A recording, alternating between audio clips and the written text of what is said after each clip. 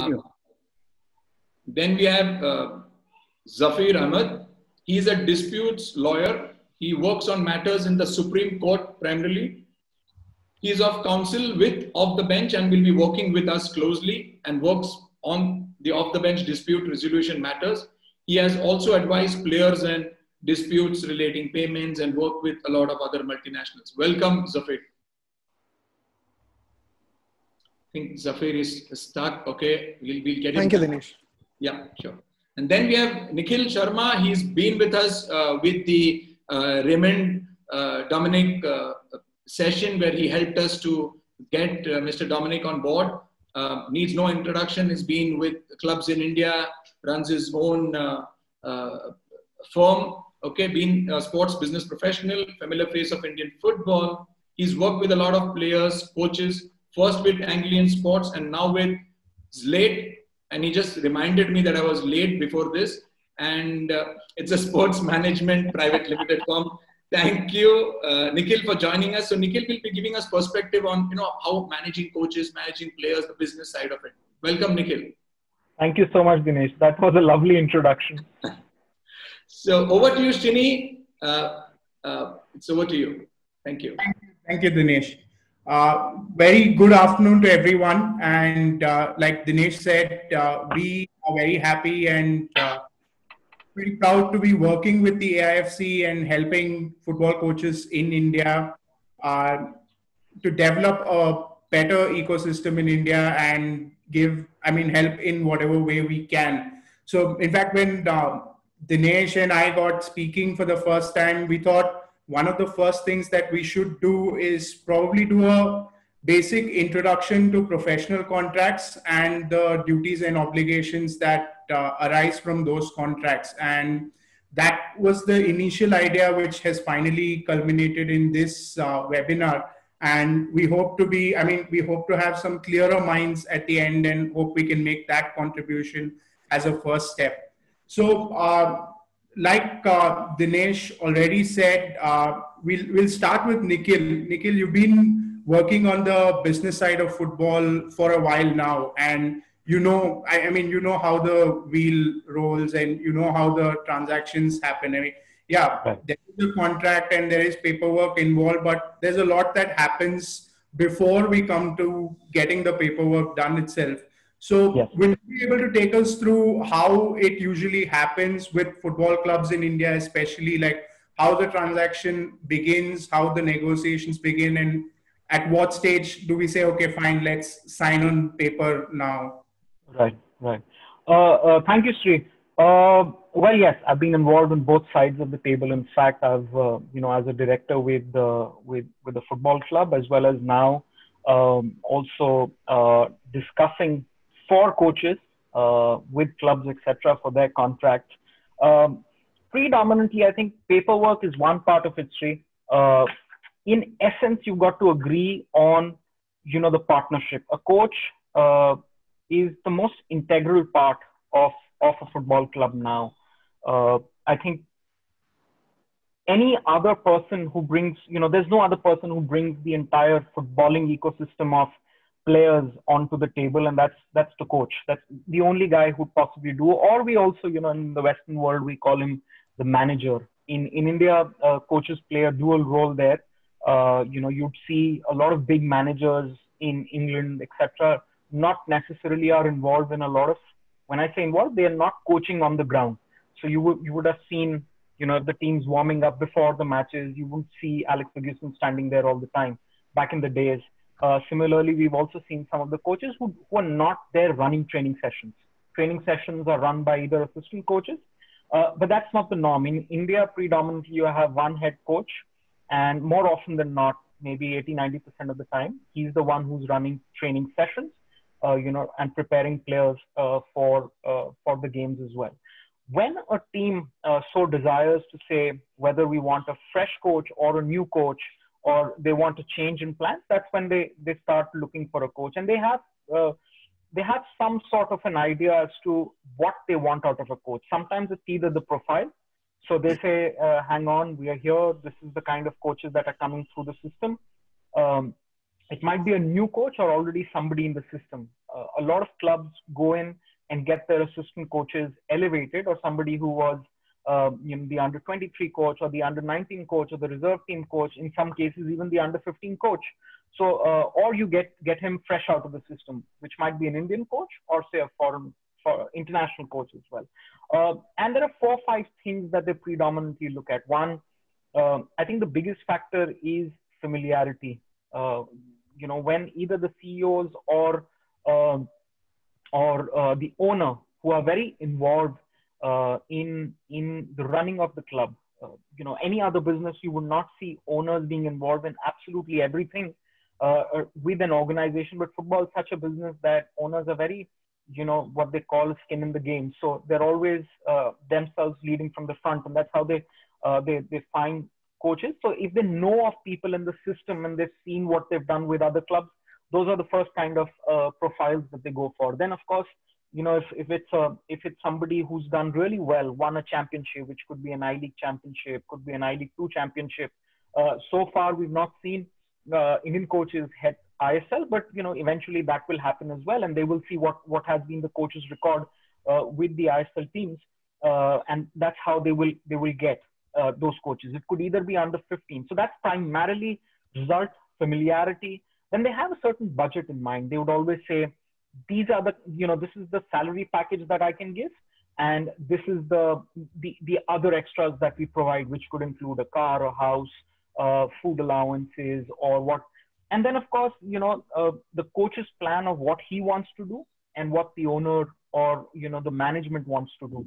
So those are 5, 6 things predominantly at a bigger level that gets discussed before we move on to paperwork. Again, all of those has to be agreed. A coach has to be interested, and coaches, what I've seen from is they look at how professional a place is, how good are people in and around. Traditionally, clubs that have been very very structured, done very well with people in the system, that's where coaches usually want to go. It's unfortunately, as things stand, football is a very cutthroat business per se. So you will never know your longevity as a coach once you join, and it could be even 2 months to 1 year to 6 years. We've had those examples, but more often than not, it's not a long duration. So you also want to see, how long do I want to be here? What's my roles and responsibilities? And all of those, in a certain sense, get captured then on paper, which is the next stage. So if you ask me what's the essence of it, these 6, 7 things are the essence of it. One of the things that we really look into when we sign, of course, players, coaches, us, everybody wants to look at the packages of salaries, but there are lots of other things that one needs to be sure of, which is even bigger, is to see what exactly is the expectation of the owner of the club or the CEO or the management out of you. Do they want you to go in and win the championship? Is that realistic? Is it do you have the resources to do it? Resources not only mean the players, but there's an entire ecosystem that's being built around for a coach to do well. And if all of those are there, and then what does the paper have? What are the termination clauses like? In players' case, if you sign them on for a year, that means, or a season, that is a season. You cannot just arbitrarily say, well, you're out. You can't say that to a player, and FIFA has stringent laws there. But in a coach's case, the contract can say either, it can be unilaterally terminated. It could be terminated with a 2 months mutual, and that's something that you would, of course, take it up. But those are very, very important points to be considered while drawing up papers. No, I think you pretty much covered what we'd be looking to cover in the contract as well. So essentially, when we talk about what goes into a contract and what coaches need to be aware of when they are entering into a contract, is capturing these commercial agreements on paper and giving it a binding nature. Now, what Nikhil basically explained now would essentially be an agreement. And as the law goes, the Contract Act goes, an agreement that is enforceable by law is called a contract. And it's only to give it this enforceability element, which is why we recommend always, let's get into a contract, let's get into watertight. I mean, watertight in the sense something that reflects what both parties have agreed into. The common platform onto which the two parties have gotten into, that should be reflected on paper. And I mean, one of the primary reasons why we insist that coaches should get into contract. I mean, coaches, any support professional, be it a sports scientist, physiotherapist, whoever is working with a club, why you should get into a contract is that the expectations and the obligations are very clear. And so one of the first things that we see, I mean, we are lucky that we've got a considerable amount of work in football in the last 1 year. And in every dispute, what we see is that the paperwork is not exactly what it should be or what it ideally should be. For instance, there is an appointment letter that's given, and the coaches or the support professional, they start working on the basis of the appointment letter. Now, what protection does it give the coach or the support professional? Nothing much. But when you enter into a contract, you automatically give yourself these protections. So when we say let's enter into a contract, or you should enter into a contract, there are certain basic points which Nikhil already covered, which we insist should be written out clearly. The first one's, of course, the object of the contract. Now, in terms of the object of the contract, we all know the coach is going to work with the club, etc. But then when it comes into a dispute scenario later, you need things to be spelled out clearly. So for instance, when we say object of the contract should say that X person is being hired by the club to perform the role of head coach, youth coach, I mean, whatever the exact designation is, so that you clarify things right up top that this is the role that the coach is going to enter into with the club. And that understanding flows throughout the document. The next one's term. Like Nikhil said, for a player, a season's a season, and that's very kosher. But then in terms of coaches, etc., there is a chance of termination in the middle. So we define the term of the contract, whether if it's going to be for 1 season or 2 years, 3 years. And more importantly, we also explain as to what is going to happen at the end of this term. Does the contract get automatically renewed, or does the coach have the right to go to any other club, or at what point of time, like 6 months before expiry or 1 year before expiry of the term, can the coach go and talk to a third party club and enter into a potential arrangement with them after this contract expires? Now, those things need to be defined clearly, because it doesn't only deal with the present employment of the coach, it could also have an impact on the future employment of the coach. So we try all loose ends possible through the contract. Now, the next important bit is the rights and obligations. And this is where we go back to the common platform. Now, we want the coaches to be performing a certain set of responsibilities the club wants, but the coach should be able to perform these responsibilities, and he or she should be convinced that they can perform these. I mean, you don't want unreasonable or unfair obligations being put. I mean, for instance, if a contract ends up saying that the head coach has to come down and monitor the affairs of the first team, reserve team, and the youth team, it's pretty much impractical for the head coach to go down to the granular details of training of the youth team. So it's important to go through the duties and obligations, especially to see what is being expected by the club of the coach. And if this is possible, I mean, can I deliver this kind of duty during the term? And if not, we can always get into a conversation with the club and try to adjust things around. And the next important one, which is very obvious, is the remuneration bit. And this, I would say, is answered by 3 specific questions: what, when, and how. Now, the what part is, of course, is there just a fixed payment that's being made? Or like Nikhil said, in addition to the fixed payment, are there facilities being provided? Is there accommodation being provided? Is it going to be sharing accommodation or single accommodation? Are they going to give you a car? What other allowances does the coach get as part of the contract? And every little detail goes into the contract, and it gets captured that the club is going to give the coach these facilities along with the fixed amount or so.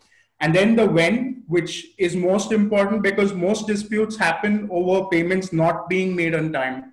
And if we're going to go into a dispute as to it's not being made on time, then we need to define what the time is. Is it in advance at the start of the month, or 5 days within the completion of this month, that is by 5th of the next month or the 7th of the next month. This needs to be captured clearly. And the last one is how. I mean, we have different forms of payments that happen. It can be by cash, or is it a bank transfer, etc. In case of bank transfer, we clearly nominate that this is the particular account that we need to have the salary transferred into. And this again comes in handy. Lzafeer will cover the disputes part later, and specifying which account you want your money in probably helps your case later on in case of non-payment or a delay in payment, etc. Then the most important point again is termination of the contract. Like we discussed earlier, this is not a season to season affair, and there can be termination in the middle. So termination needs to be specified clearly as to who has the right to terminate. How can we terminate? For instance, either party can give a notice of termination for, say, a period of 3 months and have the right to walk off the contract. It cannot be that only the club has the right to terminate and the coach just has to walk off when the club has terminated the contract. Now, in terms of players, of course, the player status regulations clearly define as to what is just cause for termination, etc. And we don't have a regulation which governs coaches' relationships like the player status regulation does. But because there is no legislation that governs this contract, it's more important to clarify what are the exact situations. Like, for instance, misconduct is a word that's used very freely, and it's probably best to define what is misconduct.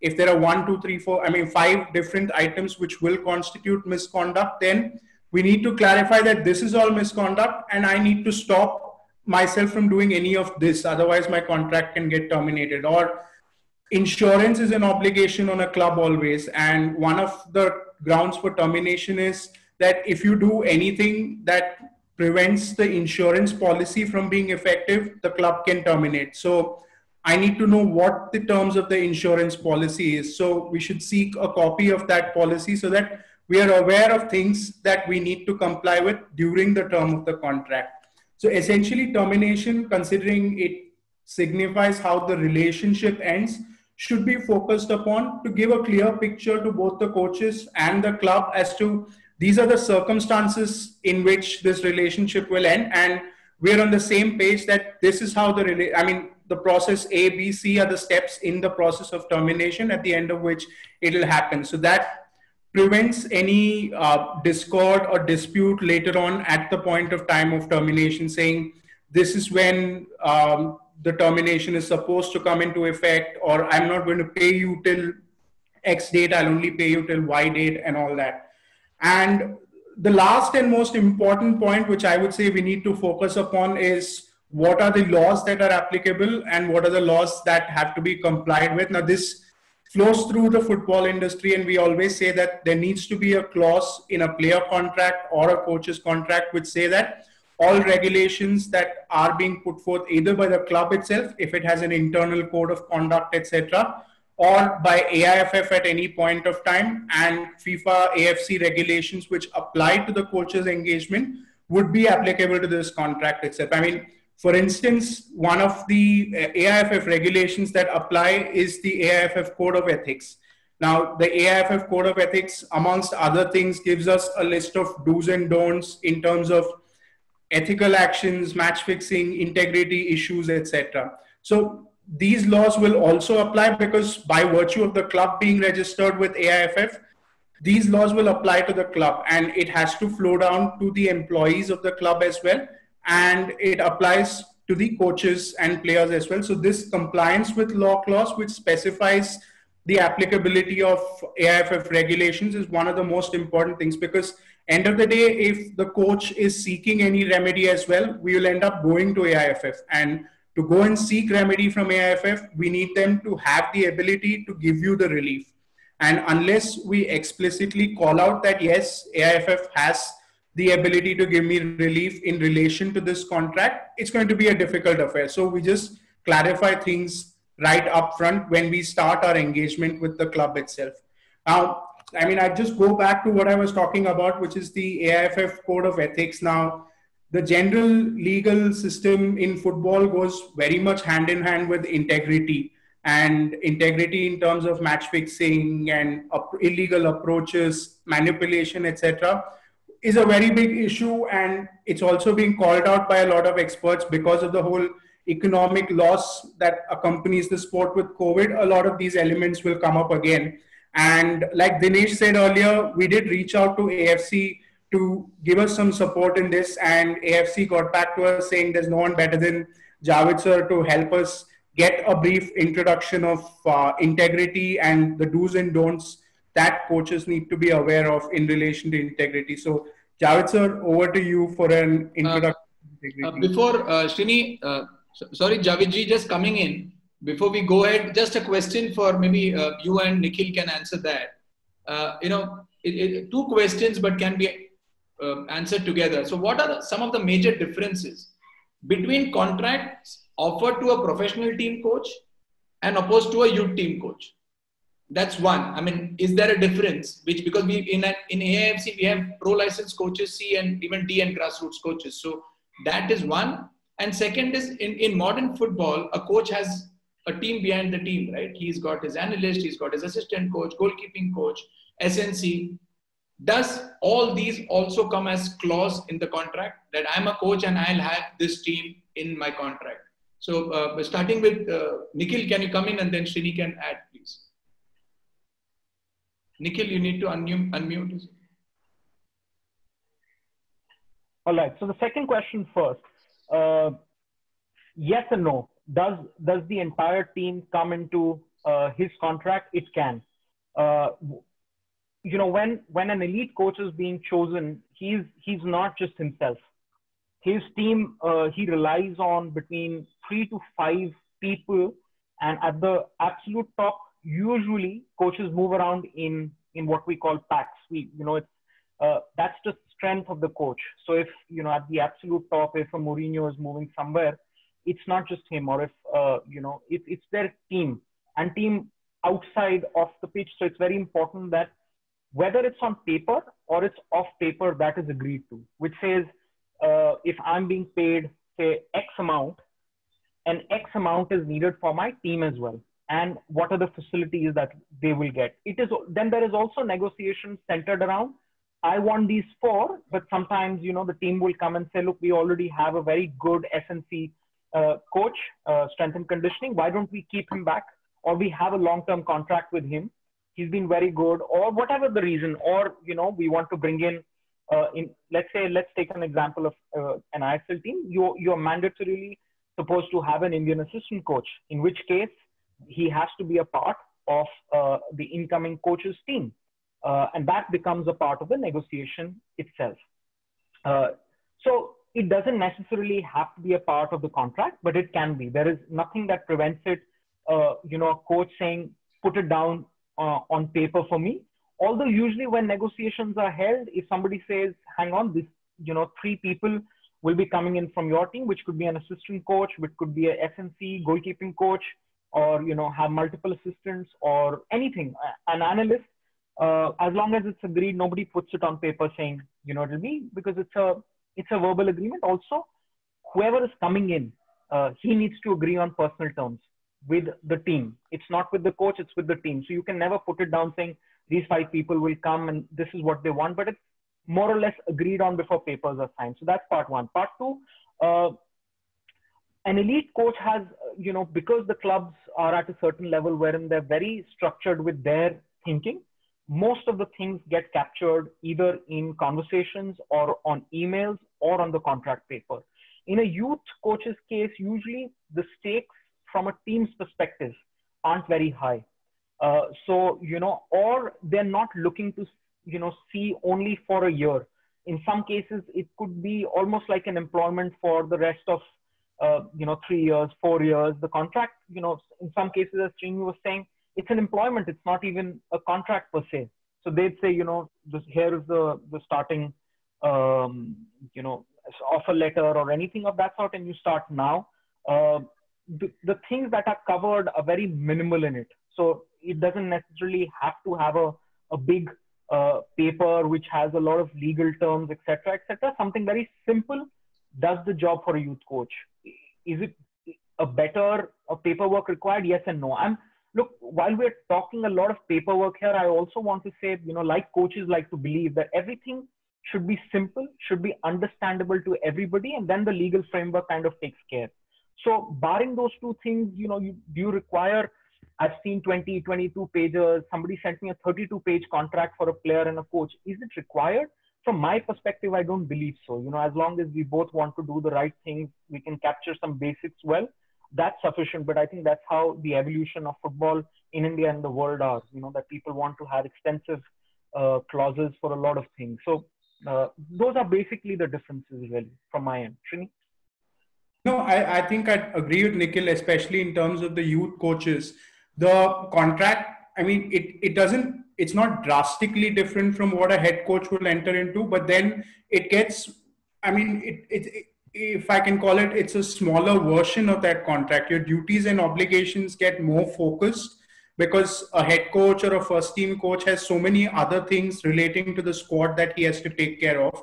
Those duties and obligations reduce a lot. But if you have to ask me as a lawyer, I would probably add in some more protections, especially when it comes to working with youth players and minor players, for instance, both for the coaches and for the players. Like, for instance, now in UK, abuse of coaches in grassroots systems is a massive issue. I mean, yeah, our grassroots system might not be as formalized as it is in the UK, but then we're still getting there. We're like, our grassroots system is kicking and alive, and you need that kind of a protection that's probably built into the youth coaches contracts as well. It could be a precaution. I mean, you can call me being overly cautious, but I would always err on the side of caution.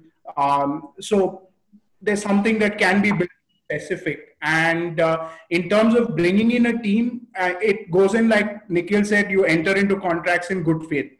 So if you have an agreement and you shook hands over it, it's not going to change when the rollout happens. But maybe one thing that the head coach can put in is probably have the first right to suggest or appoint names, have a person of his choice. I mean, you need not specify the name, but say that I have the first right over appointing an assistant coach or a goalkeeper coach, like you said. So that doesn't go into names, and tomorrow if the club and the coach want to discuss and arrive at a third-party candidate who's not from the coach's original team, that also works in the framework of the same contract. Yeah, completely agree. The point made here was not about a 20-pager or a 30-pager, but maybe even if it's 1 or 2 pages, for us it's important that the coach's interest is taken care of. Yeah. Tomorrow, if there's a dispute, we know that all the points are covered. We cover it in 2 pages, 3 pages, whatever, but we need to keep it crisp. Yeah, Nikhil. Dinesh, just very quickly, see what happens is, unfortunately, football, the game it is very, very passionate. And how things start, usually they don't end that way. Success is very, very few. If there are 20 teams, only 1, 2, even Sari is considered a failure after winning a championship. So that's how ruthless the world is. So, while there's good faith when you start, and this is from both sides. Look, we're not trying to protect only one side of the team. So be very careful with certain few things. That's very important. Rest of it has to, we are human beings at the end of the day. Football's a game of passion. We have to enjoy what we are doing and enjoy it together. Otherwise, there's no fun. That's when you get examples like a club. That's when you get, such beautiful examples, even in Indian football. So exercise caution, but yet don't get too bogged down by paperwork to get, to let that go. That's it. Thank you. Completely agree. Javed sir, if you can now take us through the integrity portion. Yeah. Can you hear me well? Yes, sir. Yes, sir.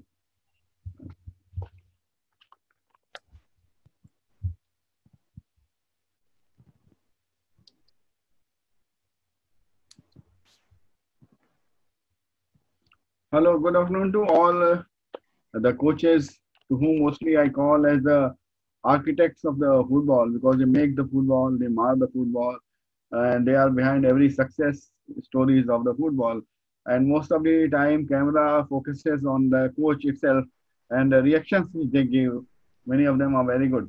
but they will be feeling frustrated because they cannot go to the grounds.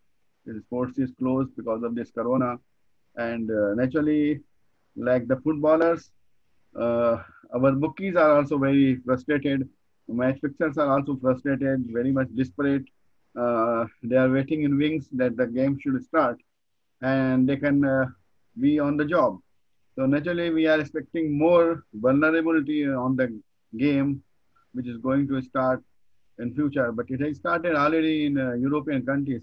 But in India, I hope that certainly we will have a proper season this year also.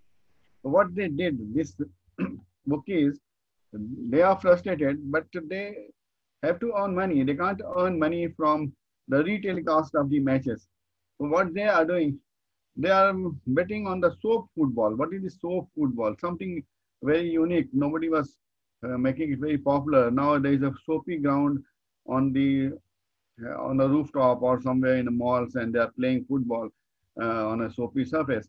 So they are doing a lot of betting on that. A lot of reports coming in, and they are betting on the friendly matches. Mostly friendly matches are not very well monitored by the federations, and they lack a lot of integrity in vacuum is there. And on the other hand, the players they have suffered loss of job, suffered salary cuts. They are also not in very good shape, so they can be also easy targets, and they can be manipulated by all those people who are there in fixers and all these things.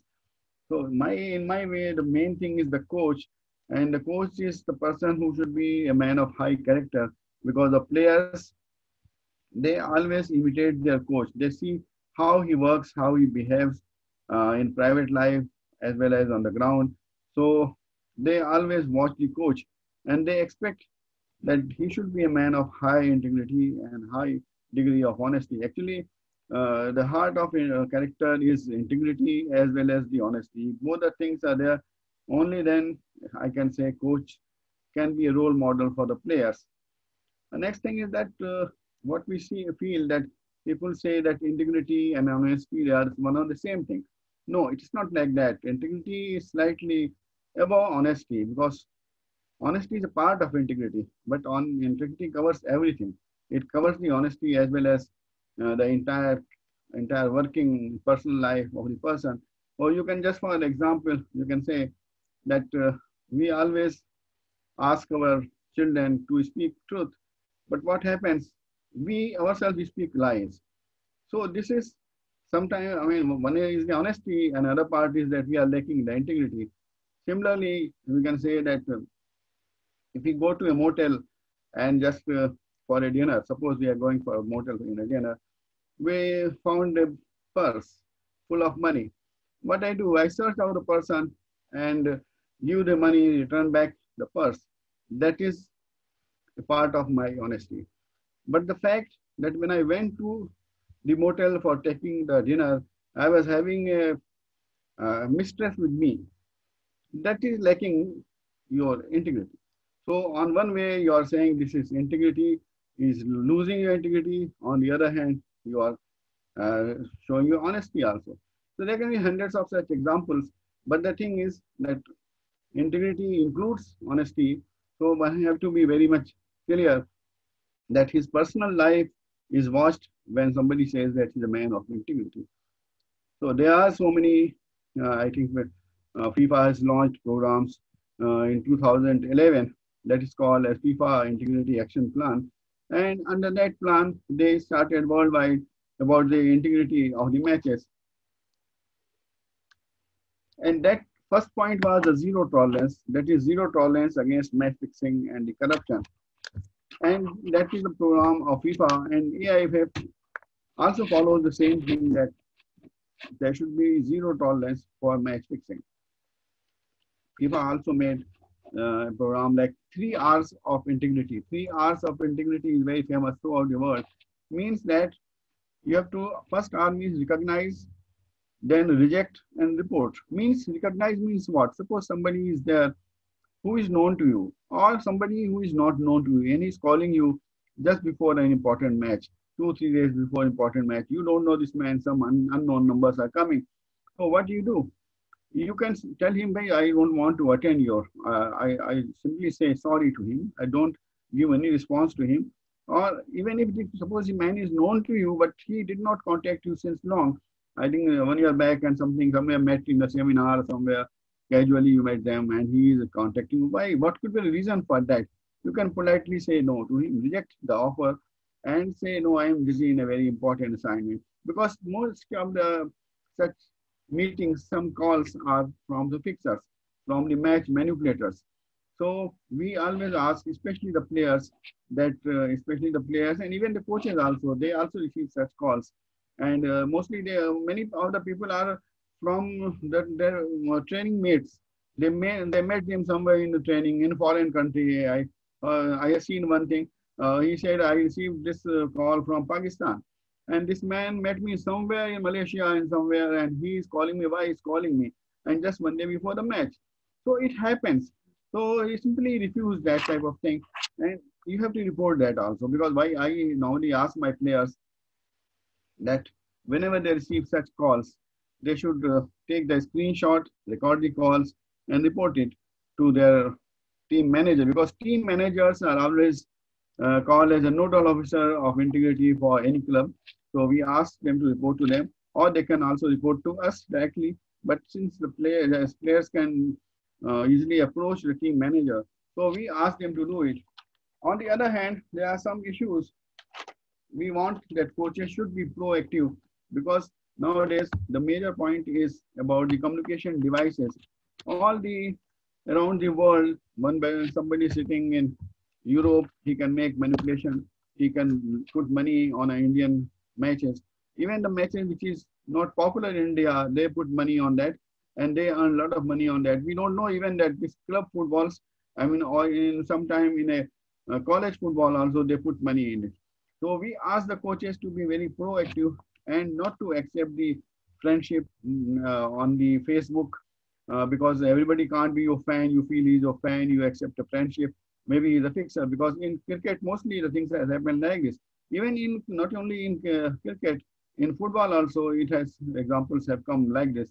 So don't accept these, when casually you can may not accept the friendship on the Facebook. And also on the WhatsApp, you always, we are only habit of putting our status that, yeah, I am sitting there, I am there in top place. Suppose I go to YBK Stadium in Calcutta, put a photograph with a YBK Stadium. What I am doing, I am disclosing my place of presence, that, yeah, I am today in Calcutta. So better is not to disclose your locations. These are the preventive things which from where you can save yourself. And you must be knowing all that betting is not allowed in India under it is illegal in India. So no betting, whatever it should be on online betting or through agent or something. It is not at all allowed. So one should not do it. But I will ask my coaches to watch some of the soft targets in the team. Mostly what the bettors are doing, what the fixers are doing. They target our goalkeepers and strikers. So these coaches are to be very vigilant about this fact, that they have to monitor their goalkeepers as well as the strikers, because most of them can be easily susceptible. They can be vulnerable for all these type of manipulations.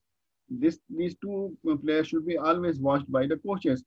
And one very important part of the thing is that third goal in any match.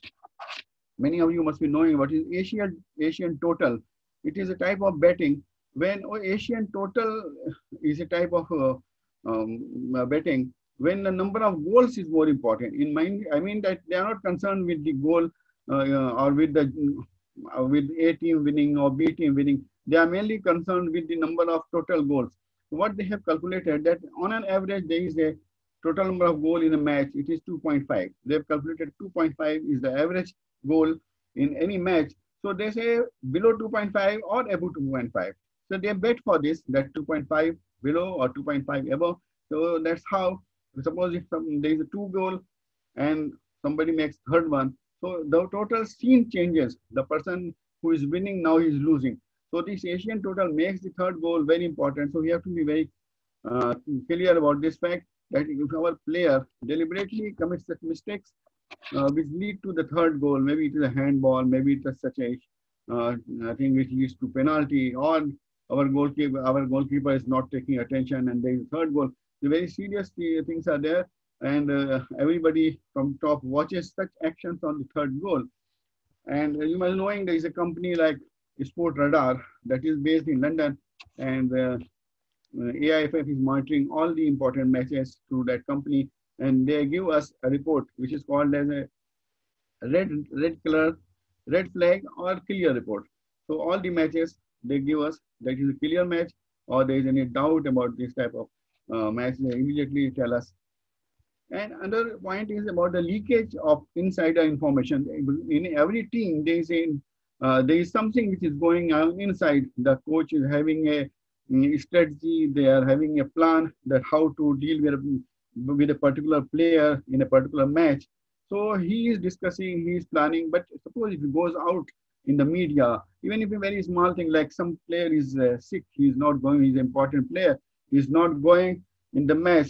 Next match, so it makes if he's changing, this information goes out, then certainly it's very dangerous, and it changes the entire scenario, and the opposite team gets prepared for all these things.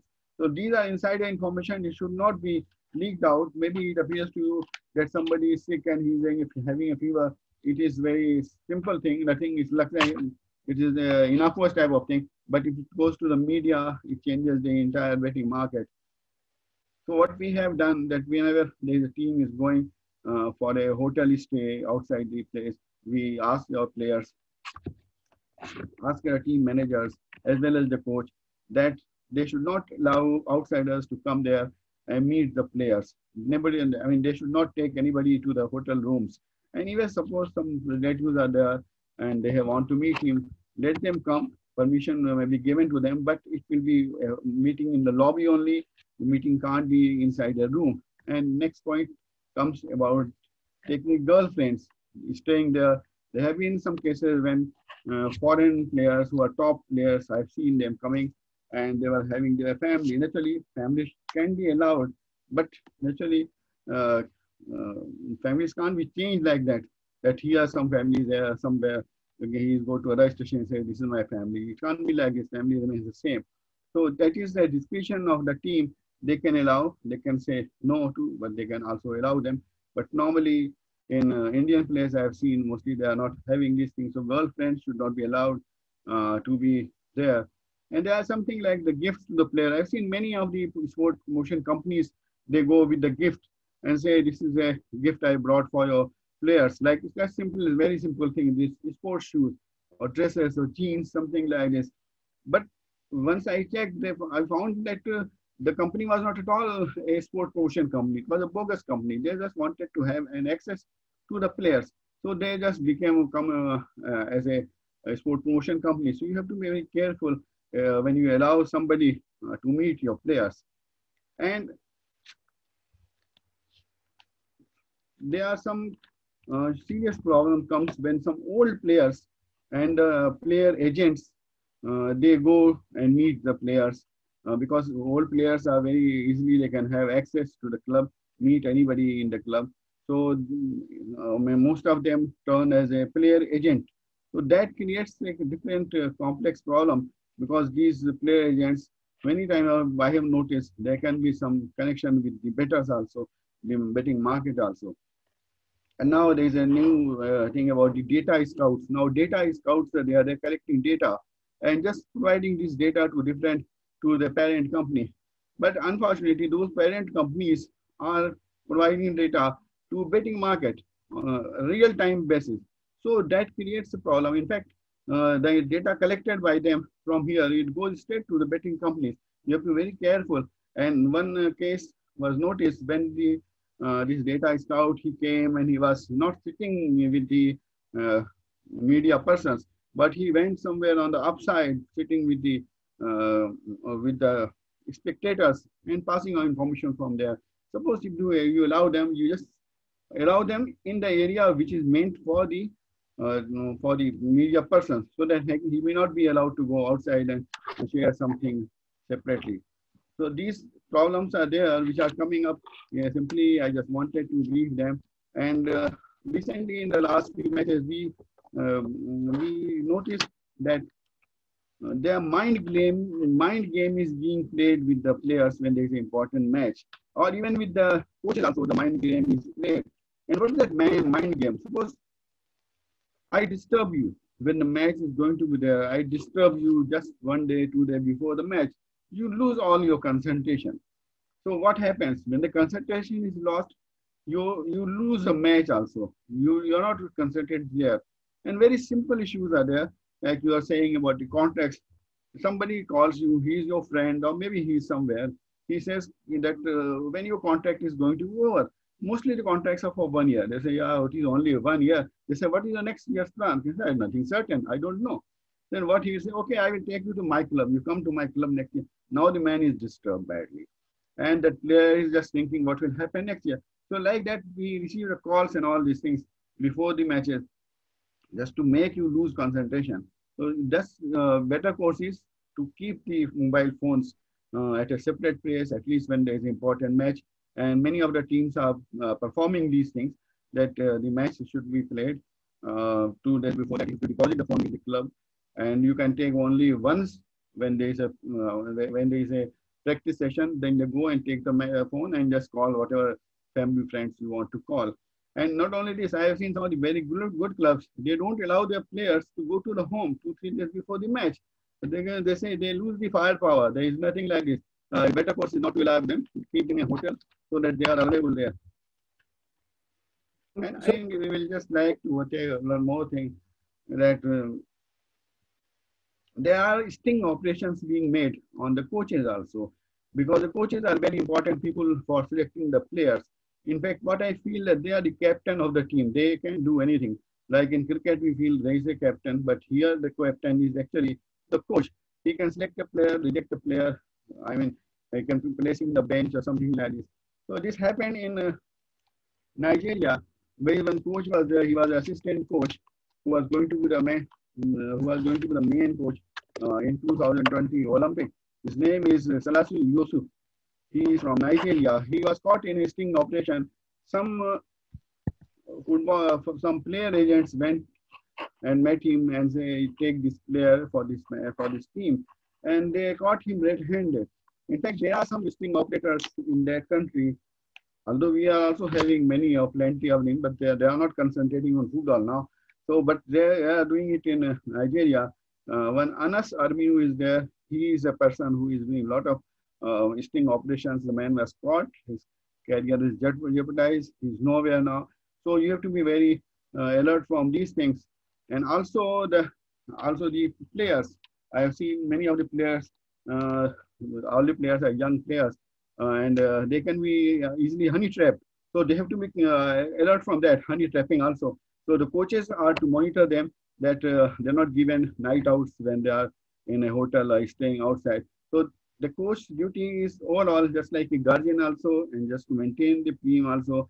They have to keep the standards very high, and there are some good qualities which is said. The coaches who are having good character, coaches which are competent, who are committed, and who are very caring at the personal level also, and they are the confidence builders, and then they are very good communicators and consistent. Obviously, the consistency, whether they are losing, they are winning the game, they have to maintain the consistency, and that's how this could be a success story for a coach.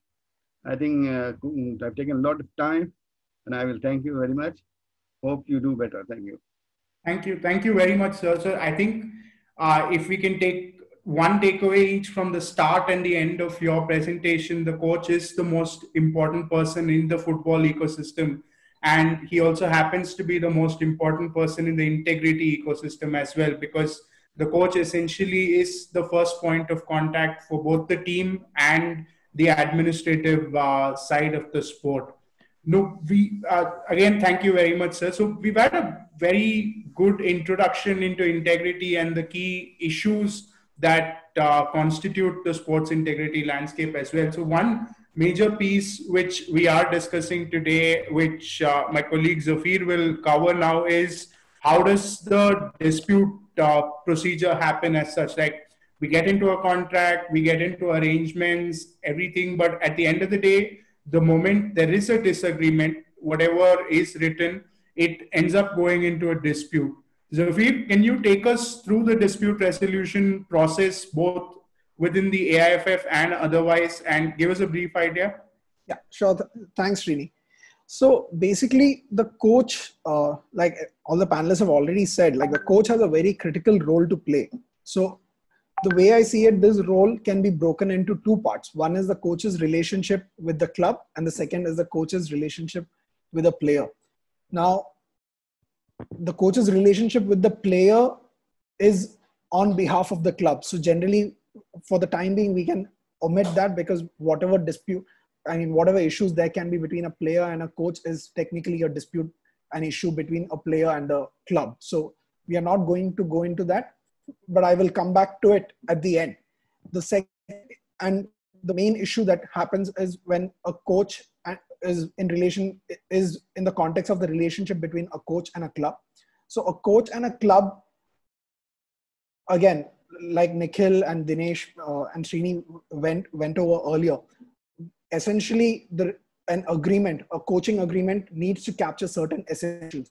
The more clarity you have on these aspects, the better is it for the better it is in case there is a dispute. So primarily the disputes happen, one, when there is a clear stated objective or goal. For instance, when there is no clear stated objective or goal, as is what is the expectation from a coach in a season. If that is not clear, there's always a case for challenging any termination or non-payment, and that itself is another issue. That is termination and non-payment. That is another area of dispute. Now, the third and other, most of the disputes happen in the context of these two. But when the dispute in these two aspects, there are a lot of issues that come into effect. That is, for instance, non-payment or deduction of salaries. What we see is that sometimes clubs end up reducing. I'm just taking 2 minutes to kind of emphasize on the importance of having a contract, and then I will come to the dispute resolution process.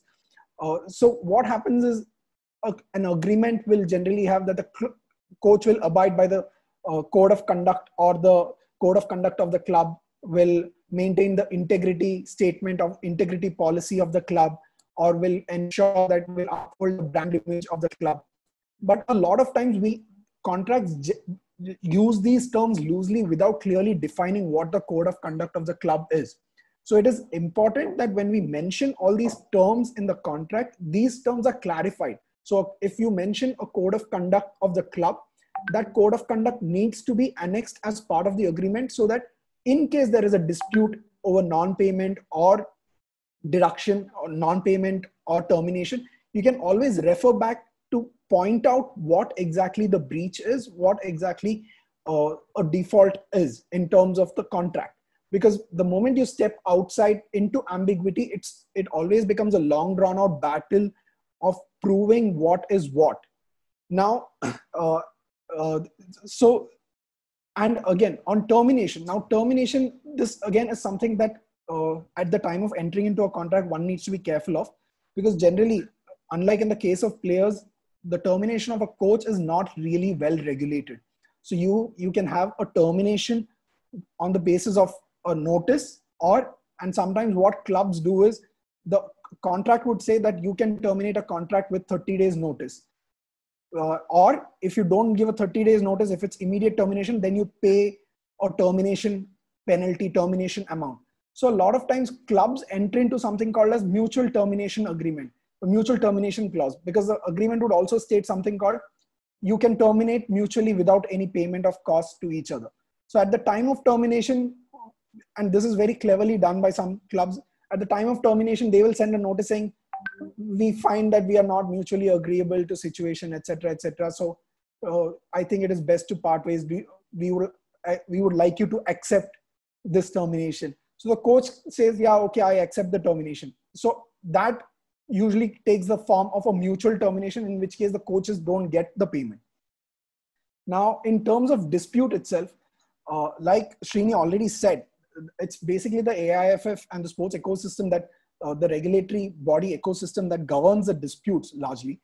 In the AIFF, the regulations, it's Article 28, which kind of gives the power to the AIFF to adjudicate on what are the different kinds of disputes.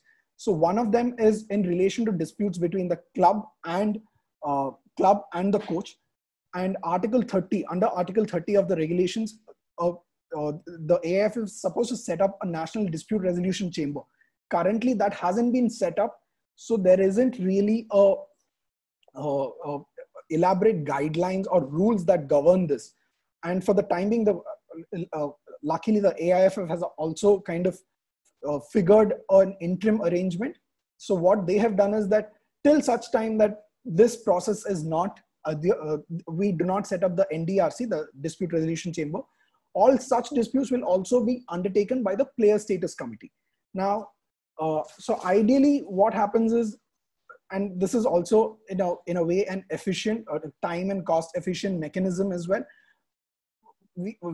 And it applies not just to just a coach's dispute, but generally all sorts of dispute. What we always recommend is, instead of going to the adjudicating body, here in the case the Player Status Committee, always send out a notice saying that this is your issue, please address it. Give them a timeline to address the issue, so that without having to, because once you enter the process, you need to go through that entire, once you file a formal complaint or take it up as a case, then you need to go through the entire process before it can be adjudicated. Or of course there is this whole settlement issue which happens in normal civil disputes.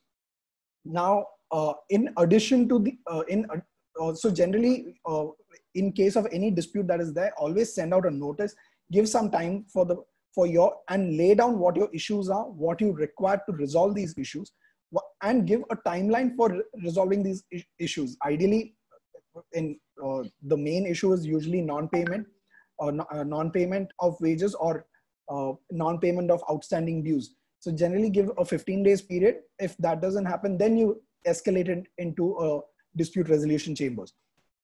Now, other than this, now what happens if your contract does not specify?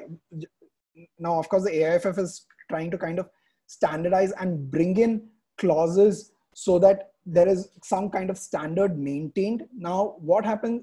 So the one way to ensure is, in your agreement, you mention specifically that this is the dispute resolution process that you are adopting. Because if you don't adopt that process, because of the fact that the AIFF itself does not have these regulations in place, there is always a possibility of AIFF washing its hands off and saying that, sorry, in your contract, you have said that a civil court of Delhi will have jurisdiction. Now, this coach may be a resident of Bangalore. And imagine in your contract, you're mentioning that, and his contract has been terminated.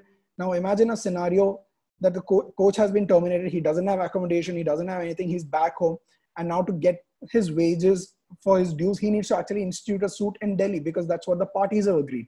So that's why it becomes, and civil courts, unlike AIFF, because of the kind of reforms and the changes that it's been bringing about, and because it's been laying down and standardizing the entire practice, AIFF has a very time-bound process, has a slightly time-bound process compared to what an ordinary civil dispute or ordinary courts would happen. I mean, all the news reports that we see about delays in judicial system, that is very much a issue for anyone who wants to the issues that we have. And in addition to that, one more issue, this is the disputes aspect. And one more aspect that I would like to just kind of highlight is the post-termination effect. Now, in post-termination effect is something called as non-compete clause. Now, and that is a very gray area in India, because depending on the facts and circumstances of each case, there is it can be enforced, it may not be enforceable. Ideally, it is in the best case scenario, it's usually non-enforceable, but generally in some of the situations, it can be enforced. For instance, you may very well have a clause which says that on termination, if the coach coach's mandate is terminated in the middle of a season, he'll be paid 2 months wages, but for the remainder of the season, he will not take up employment with any other club. So these are kind of things that you need to kind of look into and make sure that the contract addresses these concerns, because like how we began this entire session, the better clarity that we have in any contract, the better it is for everyone involved. It's not just for the player, but it's not just for the coach, but also for the club as well as the player. And I think I don't want to take much time unless there's any specific issue that you would want me to address. I hope I've been clear on what exactly is the process followed, in case anybody wants any further information. So Lzafeer, there's actually a question that's come in from Mr. Taposh Ghosh. Yes. It ties into the whole termination which you were just discussing. So the question is, what happens when a coach signs a contract and after a month of the employment leaves for his native place, saying someone is not well in the family, and 2 months later the coach goes back to the club and says, give me an NOC, I want to go and join somewhere else? Interesting. See, this is actually, again, what I mentioned, that we need to kind of look at what the contract says, because generally a contract, because these are professional contracts, generally you are expected to be available for that entire period. So and most of the clauses generally have like a personal emergency clause, which allows you to kind of take leave. But if such a clause is not there, then it becomes an issue. That would also need to look at is whether your contract provides the option for you to quit. And if it allows you to quit, then under what circumstances? Because unlike a player who's contracted for the season regarding NOC, etc., a manager is not really contracted as in the regulations don't tie a manager down to a club for the entire duration of the contract. A player cannot quit a club and say, no, I will not. A player can only sit out, but till the expiry of the term, a player has to is on contract with the club. He cannot play for someone else. Whereas a manager, he can, subject to what the contract states, he can if the contract gives him an option to quit and resign as the manager, then he can very well quit and then go ahead. If the contract provides for such a resignation clause, then he can very well resign and then join another club. So that's not really an issue, provided again there is no non-compete clause in the contract. So Srini, I would just like to come in here. Lzafeer, thank you so much. Just a question here is, this is benefit for all the coaches and all the support staff. In case a coach faces an issue with delay or denying of payment, yes, I know you've already explained that, but can you just reinforce it? What steps must the coach take? A coach has left a club, or he's been denied payment or delayed payment. If you just put in basic from a coach's side, what steps should he take?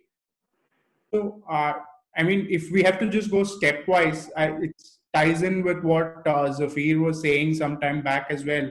The first step would probably be to get into a mutual discussion where we say, like, listen, this is the issue that I have.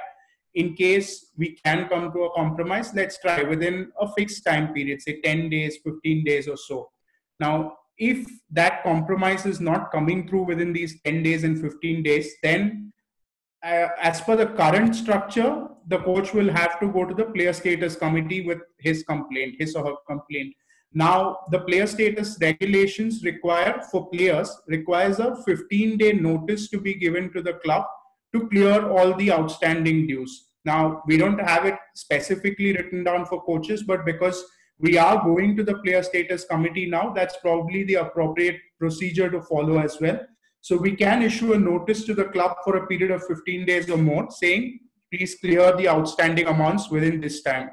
And if the club either categorically denies that that amount has to be paid or does not respond at all during this period of time and does not pay basically during this 15 days or so, then a written complaint can be filed with AIFF, and then AIFF will take it up with all the necessary proofs. So this is why I earlier mentioned that, for instance, you need to specify a particular bank account. So you can give a print of the transactions between the club and that particular bank account, showing that this was denominated in the contract, and say, I've not been paid for March, April, and May, or whichever month it is. And with all the necessary proofs, we can file a complaint with the AIFF, and the committee then takes it up and passes its order. Okay, Shini, just one more maybe question before we wind up. You can all chip in. I think Nikhil spoke about this a bit, and even you covered it. But now, usually when we sign on an insurance form, and there are these small letters that are written behind, no one reads it. Yeah. And even when you take a SIM card or you just sign it, but you don't read between the lines. No one reads it. I mean, even me. But if you ask me, as there are some young coaches, professional coaches. If they have a contract now, they are signing a contract with a club, and the club has sent them a draft. Can you if you tell me these are the 5 things or 7 things that they need to check to make sure that they are in safe zone, what would that be? I mean, if you all could chip in and tell us what could that be, it will be. Yeah, Nikhil, can we start with you? Yeah. So I won't go into the details. I think both the lawyers are more accomplished to answer that. But I kind of want to go a little step further here and say the real life scenario is such, Dinesh, that we technically right now have, and in terms of the top tier clubs, we have only about 32 clubs. Mota moti, you take all the clubs, and that's the only 32 clubs. If you count your A licenses, your pro licenses, your B licenses, I won't go to the C's right now, then there are not many gainful employment opportunities for the coaches. So firstly, my advice to coaches will be, there are lots and lots of young, good, upcoming lawyers who specialize in sports now. So even if you don't want to go with, say, somebody who's a representative or an agent, because I understand clubs, and coaches as well, because they're only about, your pro licenses are 19, 20, if I'm not wrong, the numbers around that. There are not many clubs, there are 20 clubs or so. Technically, you are one-on-one for pro licenses, right? So everybody knows everybody, owners, CEOs, you talk directly, everything is handled. There's no harm. Contracts are decent enough to gainfully get a lawyer to go through and even deal with the club. Now, this is not unprofessional behavior, or it's not, what happens with coaches is because a lot of them were former players. They feel people will feel bad if I employ or get in, a representative in between, which could be a lawyer or an agent as well. I don't think so. Clubs have lawyers as well. They, people who are negotiating contracts with you are business people. They have a very good understanding of paperwork. If you need help, like players need help with coaches, you please go ahead and have somebody that, I can assure you for the contracts that, I-League clubs or ISL clubs give, lawyers are not super expensive. That's in the mind ki yaar ye thoda paisa nahi kharchte apan. But do it. There's no harm to it. Get understanding. Also, it will help you if something goes south. That's the first part of it. The second part of it, we also look, the situation of football is not exactly very rosy. Not in India, not across the world. Everybody, in their own little way, everybody looks at the Premier League, but that's not the situation across the world. Everywhere else, clubs are also struggling to stay afloat. Their, finances are not the best around. That doesn't mean they should not pay you salary that they've committed to you. But we must all say, for example, there's COVID right now. Yes, coaches have been affected, but the clubs have been very affected as well. Most of the clubs are single owner clubs, who might be relying on certain other businesses for money, etc. So there's one part to understanding what's happening. Two part to understand if somebody commits you, there are some people who will tell you, I will pay you in March. And before March 31st, your salary comes. Maybe it's only half of it. So it's also important for, coaches and people to understand that it works both ways. So if somebody said, I will pay you then, you should not get too hard-nosed about it and say, nahi, aaj hi chahiye, otherwise I will file a case. Because cases, etc., thankfully the AIFF is very, very responsive to it. They've taken care of it. And some clubs, a few also have, who haven't really, followed up on their commitments. But mostly you'll see that there are arrangements. So even And when that happens, the lawyer is always good to kind of say sensible, smart sports lawyers, because some of the others might not understand what the background into the sport is. So try and get, and I'm not just saying just Srini or Lzafeer or anybody. There are lots and lots of good ones. You can always refer to them. You could also have agencies that are looking into it, advise you properly. There's no harm in seeking professional help and doing things, but also have a bit of realism, which is, we're not in a very rosy situations in terms of the clubs, in terms of where coaches stand, because there are lots of coaches coming in and not as many opportunities. So they're also very careful about, we don't want to hurt the clubs, we don't want to get into dispute, etc. But it can all be done in a very nice fashion. Sometimes I think 1 out of 10 will go out of hand, but such is life. Life also throws those things at us. That's about it. I think those insurance pointers, etc., is something that I'd leave it to the best guys to answer. No, so Nikhil, Dinesh, sorry, to address the small print issue that you pointed out, it's not an issue with coaches' contracts or player contracts. Sports and possibly anywhere else where the bargaining power is a little skewed. There's one party which is more powerful than the other party. What usually happens is there are specific terms and then there is a standard terms. Specific terms is very nicely put in font 14, showing this is the amount that you'll get, these are the benefits, this is the kit you'll get. And then there is a 2-3 page standard terms, which is in font size 10 or font size 8, which is basically going to say that I am going to give all the stuff in font 14 when I want and in this particular way. So, I mean, like Nikhil said, it's probably good to engage professionals, be it agents, be it lawyers, or even a CA or an auditor who's helping you with stuff, to just go through and see that it's not completely loaded against you. Like, yeah, there is an element of fairness in the contract and you get into it. Like you said, the insurance policies, that's something that most players and coaches need to comply with. But I mean, all of us have life insurance and health insurance, but I doubt even 1% of us would have gone through the whole policy document. It basically comes down to the fatigue factor of going through such a document, but considering it's part of our employment and it's going to play an integral part over the next 10 months, 1 year, 2 years, it's probably good we spend that half an hour, 40 minutes more that it takes to go through the fine print and see everything's in order before entering into the contract. I think, yeah, rightly said, and it's time. It's not only getting professional in your coaching techniques, but even getting professional in everything related to your job. That's important. So getting the right people on board to help you with contracts, to help you with, with I think every aspect of your job or your profile. I think that's rightly said by Nikhil and Srini. I think one question to Javed ji, what will be, I think you've already covered it, but if a coach, especially when you mentioned that amateur clubs are now targeted for match fixing, right? So what is in one line, if you would say, what should a coach do? I'm a coach and I know now there's something happening, 2 things, is in my club or happening in some other club. What should the coach do? The coach must immediately inform his club and also to us, and we can take whatever action best possible. And what we have noticed that the clubs which are just rising, newly coming up clubs, like whatever in Kashmir club, you can see rising. What we found that such clubs which are just coming up, or just clubs which have just entered the I League, they are more susceptible and they are being targeted by the bookmakers, but not the old clubs. Old clubs are not that much up because maybe they are very strong. They don't try to go and manipulate there.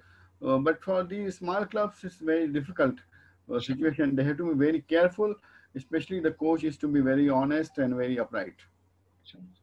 Thank you, Javed ji. Srini, if you could just summarize, and then I think we have already we have overshot, but it's been a good discussion, and I think Lzafeer wants to add something, and then Srini. I just wanted to quickly just address the question that Dinesh asked regarding what are the key terms, and this is just to kind of tie in the entire conversation. So basically, of course, in addition to the standard terms, everything, the 5 terms which actually kind of govern your entire right, role, obligations, whatever you call it. First, Lzafeer, one second. Coaches, I think you should write this down. So the first one is what is the role of a coach, expectation, and the scope of the services of the coach, as in what his job will entail. That would be point 1. So agreement should be very clear on that. 2, and under that, it would also cover stuff like what is the coach entitled to, like can he bring in his own coaching staff, etc. All that would come under that. Like what are the rights that he has as a coach as well. Number 2 would be the remuneration and terms of payment. So that should also be very clear as to when will the coach be paid, how much the coach will be paid, when will the coach be paid. Is there a performance incentive, and to what account would such amount be paid? Third would be the term and termination, as in what is the duration of your contract, and whether it can be terminated during the. I mean, it should be whether it can be terminated during the term of the contract, and if so, on what grounds can it be terminated, and if it is terminated by either party, whether any payment can be, whether a coach is entitled to a payment if the club terminates the employment. The fourth would be the dispute resolution. That is, what are the different, as in case of a dispute between the coach and the club, what is the solution? How would you address the solution? How would you address such a dispute? And the fifth would be, what is the liability? I mean, in legal term, we generally call it as an indemnity obligation, but I'm just kind of simplifying it. It's called, what is the liability of the coach to the club and the club to the coach? That is, in case of an injury to a player, in case of some issue with integrity or breach of moral code of conduct, then what is the liability? I mean, is the coach responsible for something, or can the coach claim something from the club? So these are the 5 broad issues that I would say are 5 broad things that one should be very careful about in the contract, because these are the ones that are likely to give rise to a dispute. That's it. Perfect. So I think, Dinesh, like you asked me to summarize what we discussed. Like I probably think it's best to do it with an anecdote. So after AIFF, when we started off the bench, we reached out to a bunch of people. So everyone was like, oh, very nice. What are you doing? All that and all. And then they heard, oh, lawyer. That's all. After that, there used to be silence.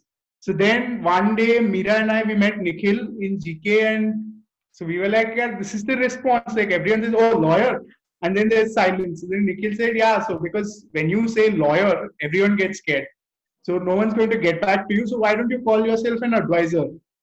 And advisor gave us some more leads. Like, okay, fine. And then people came back and we spoke and all that.